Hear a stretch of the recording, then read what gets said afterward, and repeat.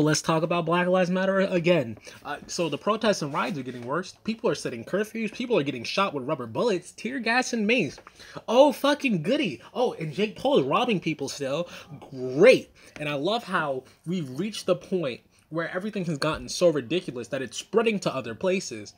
Wow, we're living in 2020 for real, and the pandemic is still going on, but it doesn't matter. People are still making social contact. Oh my fucking god, and celebrities are still doing dumb shit. Oh, but YouTube's also a mess because H3 and Keemstar are fucking children. Oh, but it's gonna get worse and worse. Now let me explain. 2020 is a fucking mess, and everything with Black Lives Matter, a lot of black people are begging people to stop the protests, the violent ones at least, because all the violent protests, it's not that hard to demonize any black person for being black. It's not that hard. The media already does it for free.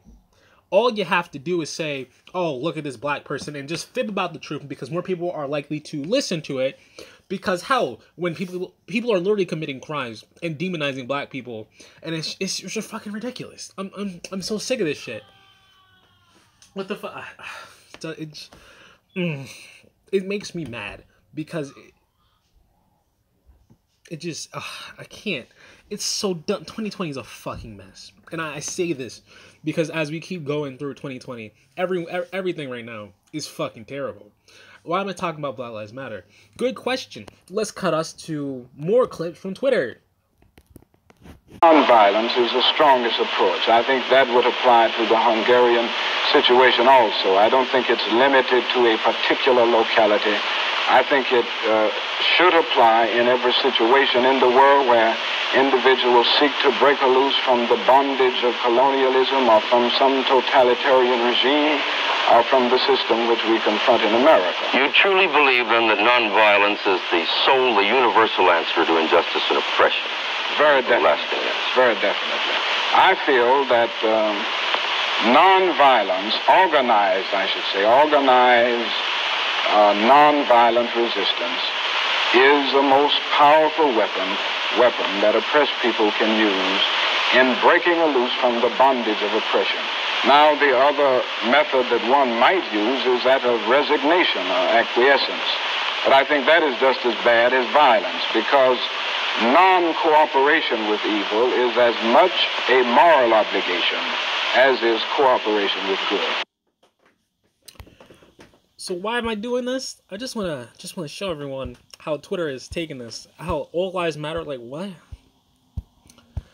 I already showed this clip. There's so much fucking shit going on. Like, good lord, people are just being fucking dumb. Hell, I'm gonna pull. There's so much fucking shit. I'm starting to lose my fucking mind. Literally, there's so much going on, and yet everyone's losing their fucking shit like they should, because duh. It's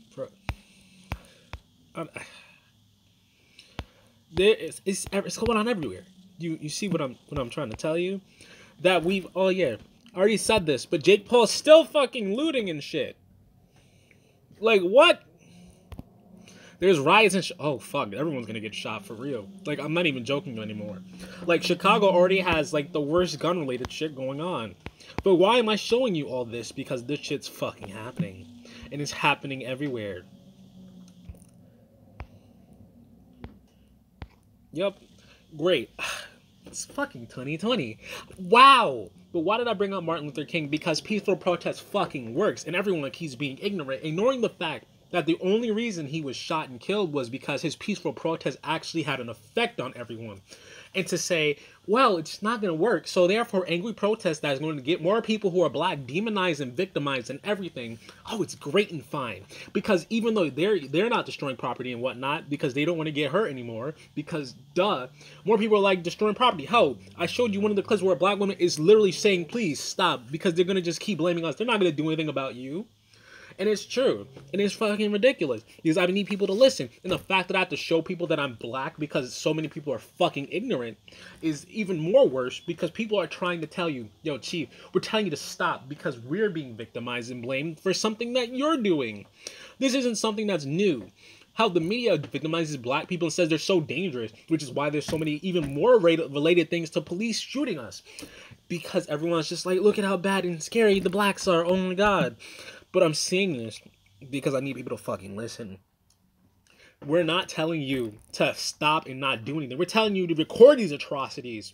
We want you to report these atrocities. We want you to do peaceful fucking protest so less people can be saying, oh, look at the blacks, and them rallying up people to go and cause trouble and whatnot and to destroy properly because they're fucking thieves and criminals. It's fucking, just stop.